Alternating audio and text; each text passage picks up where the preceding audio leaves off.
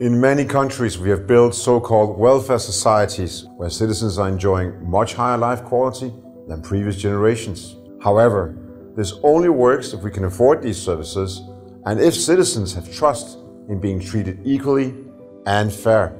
Worrying demographics with more elderly people and raising costs and troubling issues and examples of ineffective, unfair, or even unequal treatment of citizens by government is slowly diminishing the political and operational stability of our welfare societies. We need to refocus on what really matters for us all. Healthcare based on real, knowledgeable, caring people with access to modern science and technology. Schools and education with the very best teachers and learning environments. A decent and respectful retirement of our elderly. And real social help and care for those in need. In order to succeed, we need to reform by getting rid of rigorous administration and digitize all the things that can be digitized without us noticing it, and focusing spending our human capital and energy on those things I just mentioned, the things that really matter. Stop, you might say. Digitization only leads to expensive IT projects and even more administration, and too often digitization fails to deliver the promises that were made because solutions end up being delayed, more expensive, and not even delivering the value that was promised.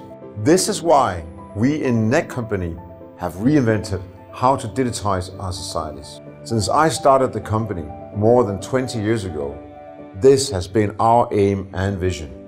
Denmark is one of the countries in the world with the highest living standard and the most happy people, enjoying digital services that just a few years ago would have seemed impossible. And once again, the country has been awarded the title of one of the most advanced and successful GovTech countries in the world. Here, the welfare state has been renewed and powered by technology in recent years. And Netcompany has been key in this development by providing more than 250 highly society-critical solutions, all based on componentized modern technology to the Danish authorities.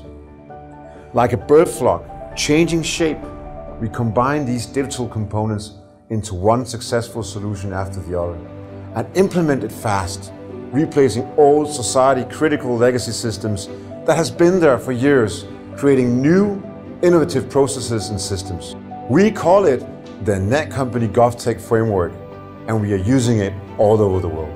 So what is the Netcompany Govtech Framework? Well, the framework is a platform consisting of more than 250 society-critical IT solutions based on more than 2,000 components, real government solutions in production, and real components you can combine to create new, exciting solutions. The ownership of the solution is entirely yours.